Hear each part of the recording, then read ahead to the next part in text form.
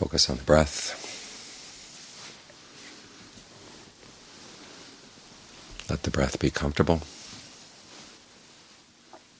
That's a skill right there, focusing on something and allowing it to be comfortable at the same time.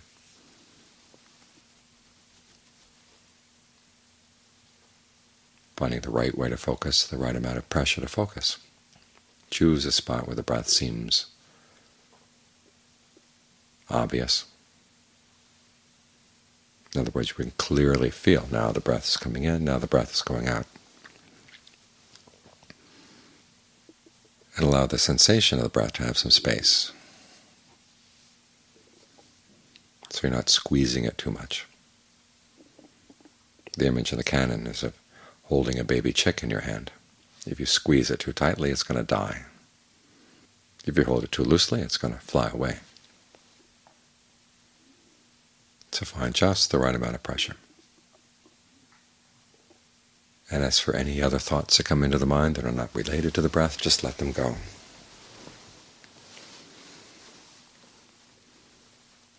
Actually, the mind doesn't have a hand where it's holding on to these things. Letting go means that you don't continue playing along with them. You don't get engaged with them. A thought will appear. That's a result of your past karma. But your present karma is to decide whether or not to get involved with it. And for the time being, anything else that comes up that's not related to the breath, you can just say, let go. Don't get involved. You can stop that particular activity. And you find that the mind is like a computer running lots of programs at the same time.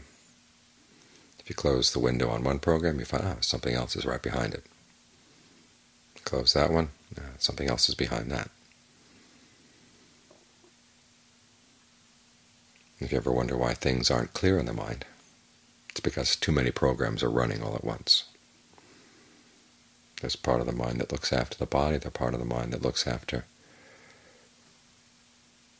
your social obligations, work obligations, family obligations. Another part of the mind that's dealing with your own desire for pleasure and entertainment. And any of these can come in as soon as the mind settles down with the breath. Part of the mind will say, well, that's not important, I've got other more important stuff. And it will pull out whatever else. And it can be pretty random. The fact that these thoughts appear in the mind, that's not the problem. The problem is figuring out how not to get involved with them. One way, of course, is to give the mind something else to work with. That's why we work with the breath. Try to explore the breathing sensations in the body. When you breathe in, where do you feel it? Is it just one spot, or do you feel it in lots of different spots in the body? Try to be aware of the whole body as you breathe in. Be aware of the whole body as you breathe out. And then try to get a sense of what kind of breathing feels good for the whole body. Reminding yourself that it's good for your physical health and it's good for your mental health to do this. And sometimes that level of interest is in and of itself enough to keep other thoughts at bay, so you don't pick them up, don't get involved, because you've got something more interesting to work on. If you find that these interfering thoughts, though, are coming back again and again and again, then you've got to deal with them directly. And one way is to think about the drawbacks of getting involved in those thoughts. Where do they lead you? Usually they lead you nowhere. You go round and around and around in circles on some things.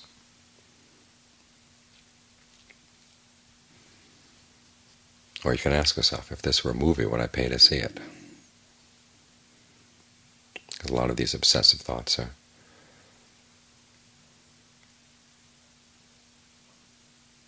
not all that interesting, and yet for some reason they have some power over the mind. They keep coming back, coming back. And so look at them straight on and ask yourself, are these really worth getting involved in? Don't I have better things to do?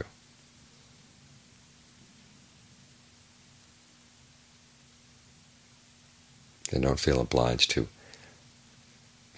tie up the thoughts or see where they lead, in terms of saying, well, sometimes there's a sense of obligation. A thought comes into the mind, you've got to finish it before you can let it go. No, just drop it mid-sentence.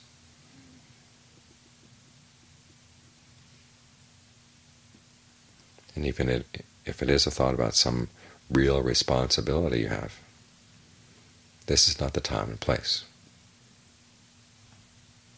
That series of questions that the Buddha has you ask about speech applies to your thinking as well. Is it true? Is it beneficial? Is this the right time and place? Sometimes the thoughts have no truth to them at all. Or they may be true, but they're not all that beneficial. Or even if they're true and beneficial, in other words, things that really deserve to be thought about, this is not the time and place.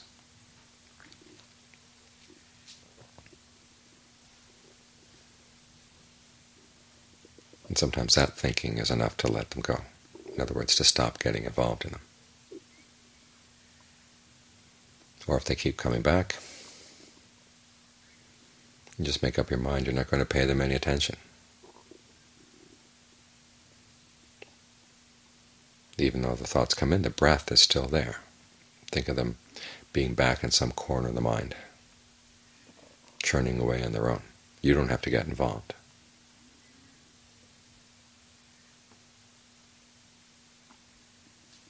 The image in the canon is of seeing something you don't like, so you just turn your eyes and look someplace else. You might think of it as a stray dog coming to bother you. And you know that if you feed the stray dog, it's not going to go away at all. So you have to just pretend it's not there. Act as if it's not there. You know it's there, but you act as if it's not there. You've got other things to do. And after a while the dog will get the message and it'll go away.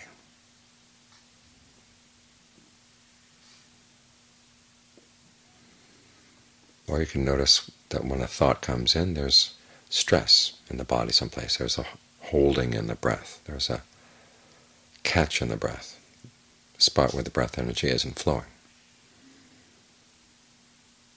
Try to find where that is in the body when the thought comes in, exactly what part of the body has that sense of tension, and then relax it. Relax around, as I say, the fabrication of the thought, and it won't have anything to hold on to in the present moment. It'll stop.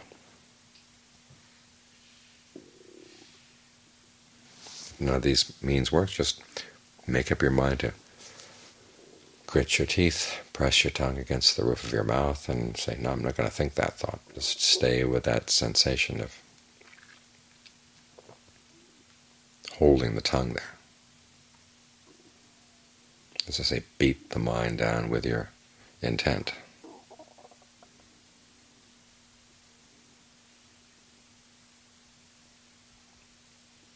So these are 5 different ways of letting go of thoughts. In other words, just learning how not to get involved.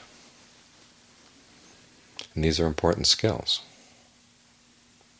At the very least, they help you stay focused on the breath, so you can get somewhere in the meditation, start seeing a sense of ease, a sense of continuity as you stick with the breath, and the ease that comes with that, the ease that comes from not being pestered by these other thoughts. The mind has some breathing space.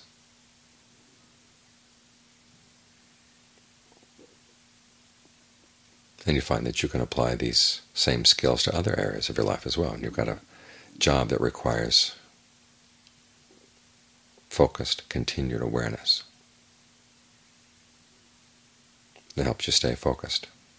If you've got big issues in life, heavy responsibilities, having these skills allows you to put those responsibilities down, so you're not carrying them around all the time.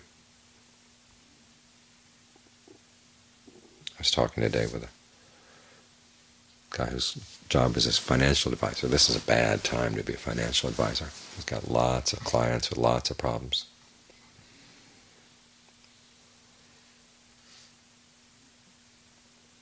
And he found himself just a couple of days back with a really bad heart condition, had to be checked into the emergency room, spent the night there, because he couldn't put his responsibilities down. I mean, you want him to be responsible, but you don't want him to kill himself with those responsibilities. So when you have responsibilities like that, you'll have to learn how to put them down when you're not gaining anything by thinking about them. When it's not the time, in other words, it may be true, it may be beneficial, but it's not the time and place. You've got to be able to put those thoughts down, otherwise they can kill you.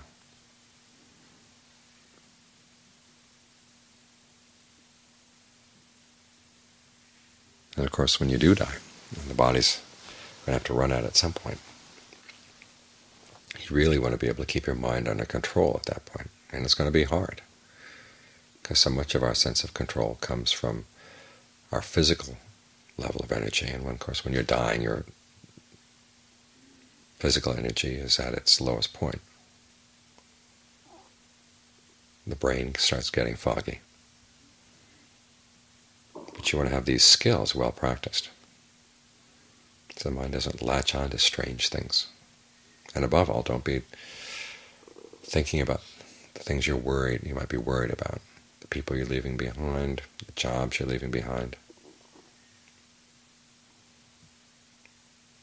There's a fine passage in the canon where this man is really, really sick, and his wife is afraid he's going to die. So she goes and she talks to him and says, "Look, don't worry about me, don't worry about the children.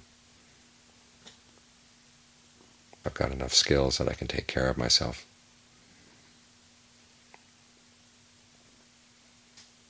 I'll keep practicing the Dharma." And they're refrain over and over again, as the Buddha says, that it's bad to be worried at the point of death.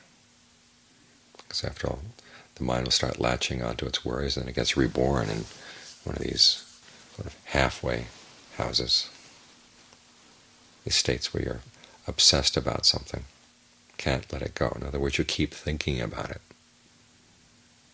You've got to realize at that point you've got to let go of all those responsibilities. You can't hang on anymore. After all, if you hang on, you become a ghost and run and haunt the people you're concerned about. Of course, that freaks them out. You're not doing anybody any good.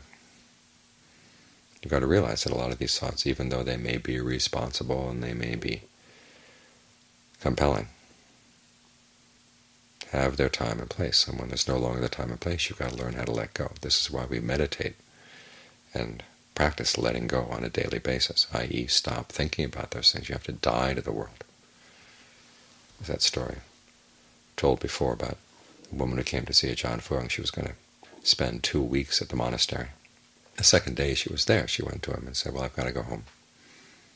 "Well, why?" he said. He said, "Well, I'm concerned about my husband and my children, and I don't know what they're going to do, who's going to fix food for them, how they're going to manage." He said, "Look, tell yourself that you've died. They'll manage."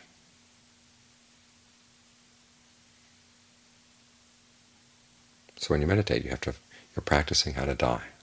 You've died to the world. As you sit here, all the other responsibilities, just put them aside. Because after all, who knows? That earthquake that they warn about may come before you get home, before the end of the meditation session. The building could fall down and it's collapse, kill us all.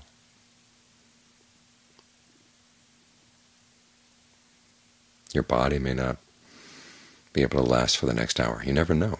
Death doesn't come with a sign beforehand that warns you X number of days, X number of hours. So you've always got to be ready to let go, even without a moment's notice.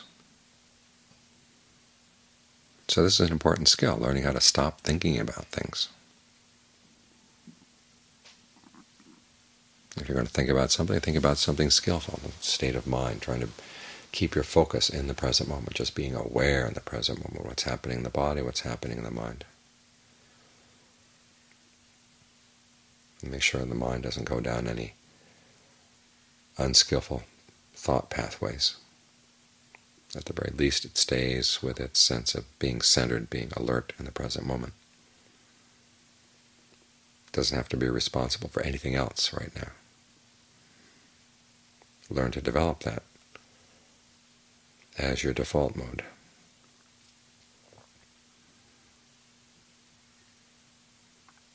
That right there is a really important skill.